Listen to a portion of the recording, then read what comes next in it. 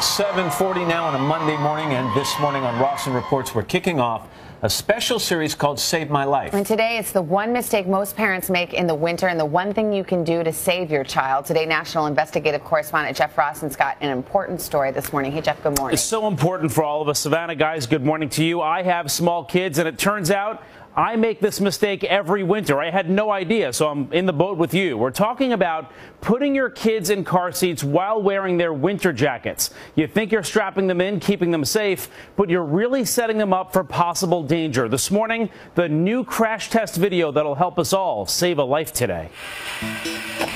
This child dummy just went flying out of her car seat.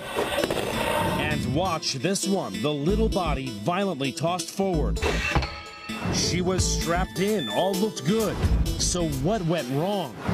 Here with Sue Oriema from Kids and Cars, and this is my 3-year-old son, Blake, and you say I've been making a mistake a lot of parents make, and how I put Blake in the car seat. I think you are. Show me what you do. Snap, snap, and this feels snug to me. It looks like it's tight, but it's actually loose. Let's take him out and take the jacket off. So I do it. Take Blake out, remove that puffy coat, then put him back in. Snap. Wow. And look how loose the straps are now. This is unreal. Isn't it? It's actually dangerous. To show you what can happen, we're at this official crash test lab here in Michigan. Climb up here for a moment. We have, as you can see, this child dummy in a winter jacket strapped into a car seat.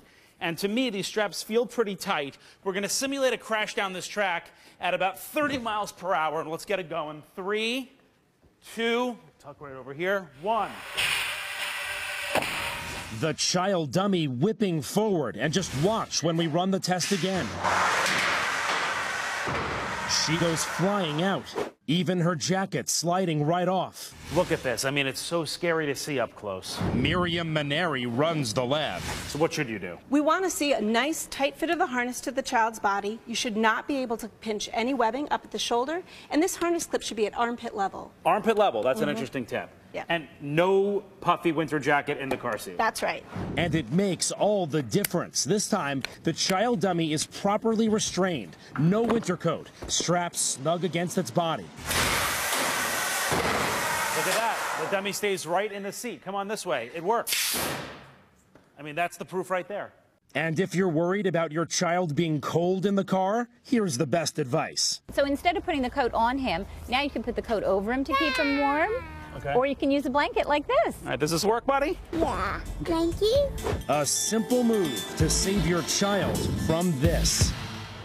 Thank you to my son, who had no idea what he was a part of in that car. No question, by the way, using a car seat is the best way to keep your kids safe. Just remember, strap them in without the winter coat on. And by the way, this is interesting. The same advice goes for adults, too. Don't sit behind the wheel. Really? Don't strap yourself in with the winter coat because the seatbelt will not fit against you. It's the same exact thing.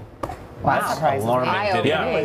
Never would have thought of that. Yeah, it's eye-opening. What are you doing tomorrow? Yeah, tomorrow we have another very interesting story. We are talking about what to do if you fall through ice, all part of our Save My Life series. And you can see I'm going in because this happens every single winter. It's already happened this year, in fact. Lakes and ponds across the country look frozen over, but without warning, the ice breaks right under you. As you can see, we are going in to show you how to get out alive. And by the way, I'm a good swimmer. It is harder than you think to get out, but we're going to show you the safety tips to get out if it happens to you or your friend. We'll see you tomorrow morning. Thanks.